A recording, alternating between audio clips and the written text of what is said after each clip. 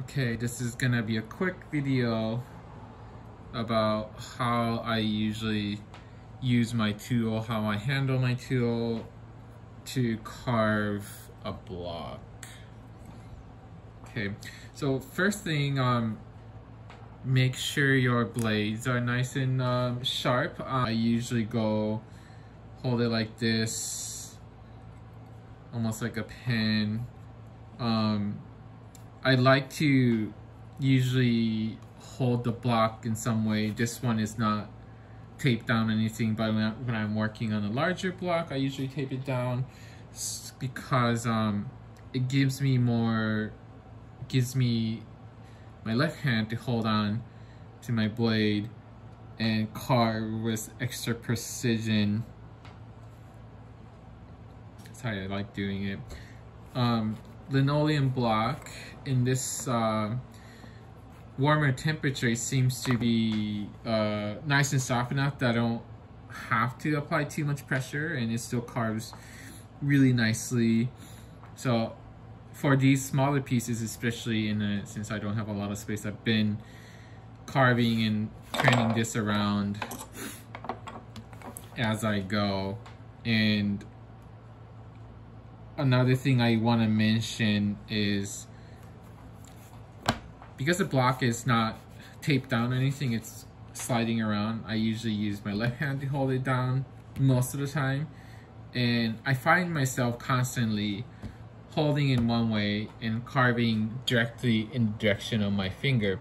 This is not recommended. Even I do it now and I feel like I'm not really comfortable, because if anything happens, if my blades slip, it'll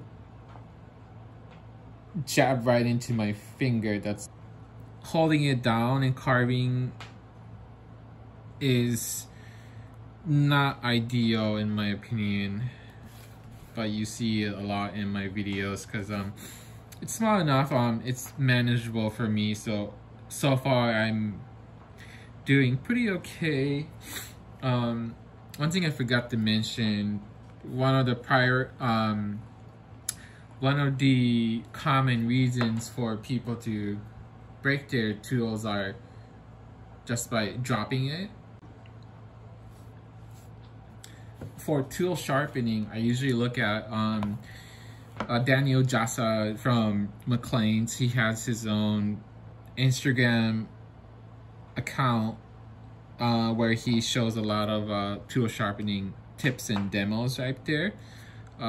You can also send your broken tools to him and he can sharpen enough for you professionally and ship it back to you. And I see a lot of my friends actually asking him for that sharpening service. So if you don't want to mess up your own knives, I would send it to him and get it done nicely.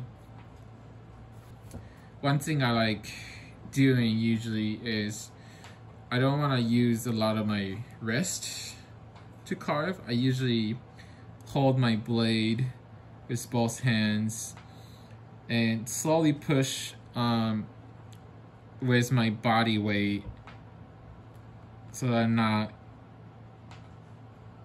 adding extra stress to my wrists. I don't want to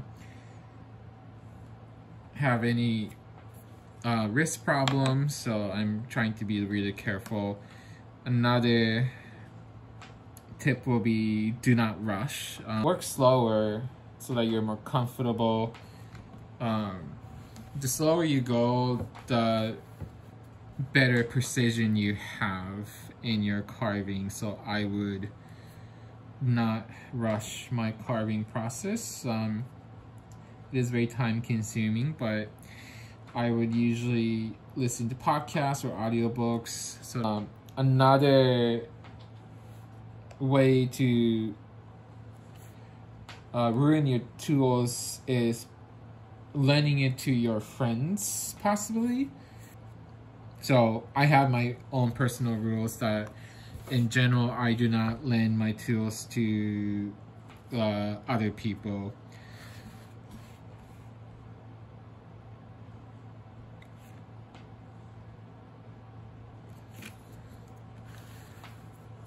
And another thing I want to mention for this V-gouge in particular, since it has these two walls, right?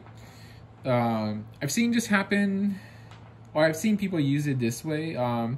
Maybe it's okay in certain materials if it's soft enough, but especially wood, something hardwood, if you're carving hardwood, you don't want to rock your blade left and right when you're carving. I know it'll create this really cool ripple-y lines if you do it, but let's see how that looks. But it'll add these extra stress to the sidewall that it's gonna potentially break or chip your blade. So I usually do not recommend doing this left and right rocking motion while you're carving, especially some harder materials. That's kind of like that's kind of the basics that I focus on when I'm carving. And again, pick some good tunes or listen to good book and get into the zone. Chip away slowly. Keep carving, try to do a lot of carvings. Do not be discouraged after carving only one block and say, oh, this is not great, I'm not going to continue working on this material or this process because I'm not good at it. Everyone starts from zero, right? And then the more you do it, the more you understand the process. Even though I can verbally teach what to do, what not to do, I think it's most important is the amount of experience you gain from diving into it and doing it yourself. I hope I was able to provide some tips for carving, and I hope you guys will try this technique on your own. And I hope you enjoy it. Personally, this is one of my most preferred printmaking technique. Carving is, or relief printing is, something about carving, it's just like very soothing, but also exciting. Yeah, I really enjoy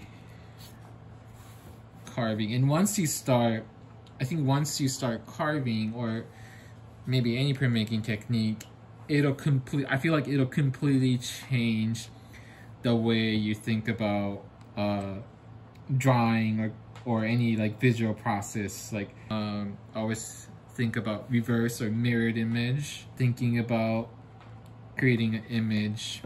It has this interesting effect to your brain. It almost creates more depths in your visual thought process or visual mapping.